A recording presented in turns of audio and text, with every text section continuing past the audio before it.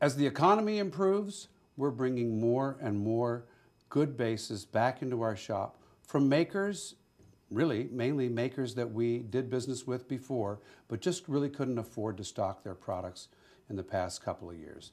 This is an example of a base like that, and we want to bring to your attention, again, Bjorn Stoll. Wonderful maker. His father was one of the guys who worked with Rubner when Rubner was making wonderful handmade bases, probably at least 10 years ago and more. And then Bjorn Stoll, we worked with on new models of ours, and also he's worked on new models of his own, especially the Dresden model base is something that he developed. We're taking the time to document this instrument here. This is a 5-string gamba bass that's come in and is actually on its way to South America kind of right away, but it's such a great bass we want to show it to you.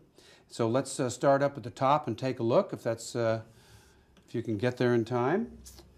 I love these tuning machines.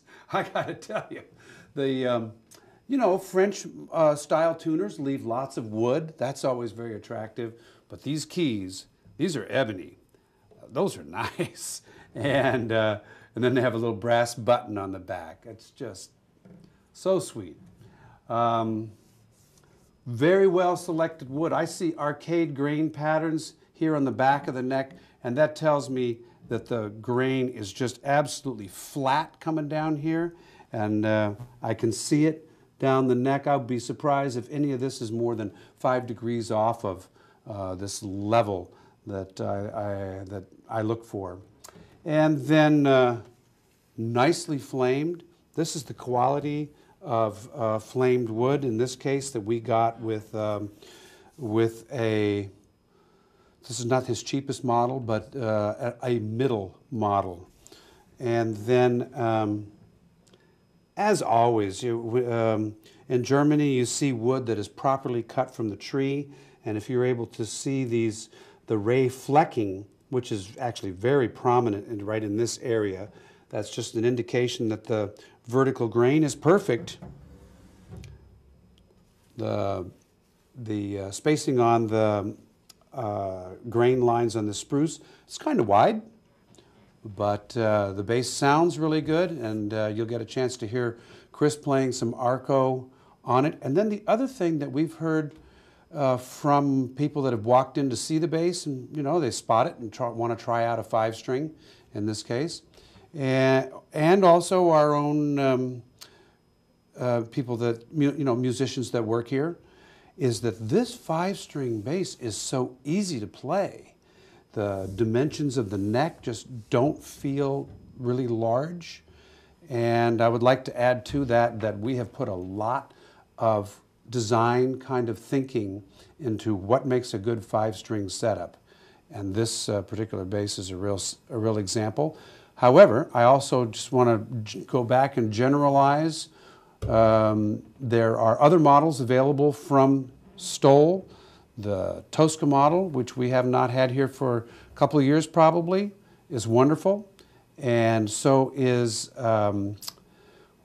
I mentioned Dresden is a bass that is quite expensive, but people that buy them think that they got a great deal. And then this Heidelberg model is available in 4 strings as well, certainly. Okay, take a listen and see what you think when Chris plays it. Thanks. I will begin my demonstration of this 5-string Stoll with some long tones and a scale, followed by an orchestral excerpt and a short solo piece.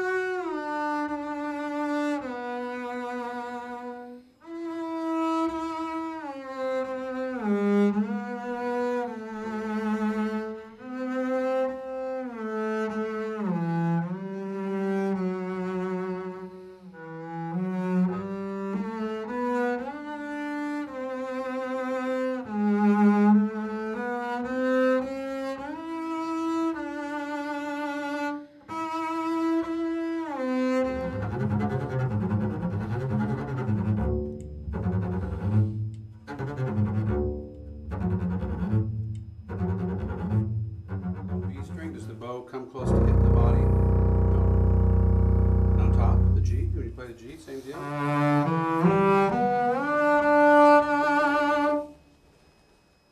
That's a good bass. Usually when I'm playing on the 5 strings, the